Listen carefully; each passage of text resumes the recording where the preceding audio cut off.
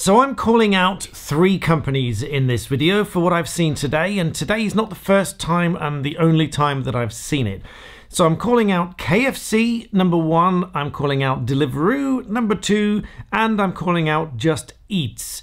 Why? You'll find out. So welcome back, but if you're new to me, I'm a barrister who helps you understand law. So what am I calling out and why am I calling it out? Well, so we happen to be at KFC today and I noticed something that I've noticed a few times before. So this is not a one-off and I don't think it's right. The Deliveroo and the Just Eat drivers come into the KFC car park and they park in the disabled bays. They park there sometimes just to wait for the food to be ready for them to take off.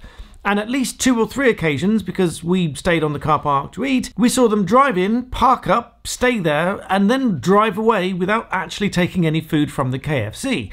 Now, this is not only strange behaviour, because they're not taking the food from the KFC to take it off and deliver it, but worst still, you've obviously recognised the fact that they are parking in disabled spots.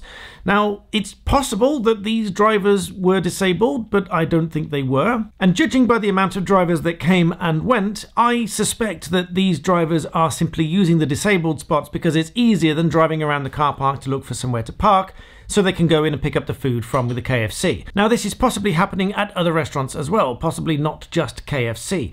So if you spot this, I would like you to raise it with the restaurant, preferably, because that would be the most polite way to do it, because ultimately it's the restaurant's car park, it's private premises, and they should be maintaining and governing their car park rules in a fair and non-discriminatory way.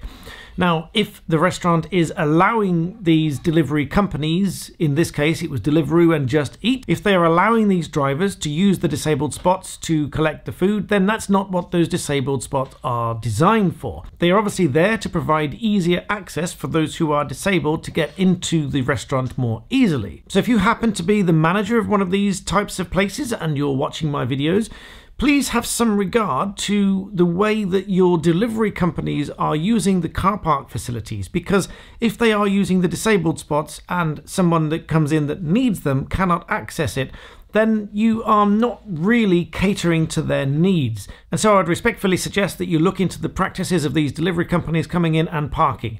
Not only are they using the disabled spots, but they are also coming in the exit, if you know what I mean, because there's a one-way system going on at this particular car park, and these drivers drove into the exit and sort of forced the car in front of me and myself to sort of move out of the way because they forced their way into the exit, only then to go and drive in the disabled spot, which someone else would obviously not then be able to use. So I thought this was a very valid thing to raise. I hope that it falls on somebody's ears that can do something positive with this information. And in the meantime, I'd be really grateful if you like this video and subscribe, and I'll see you next time.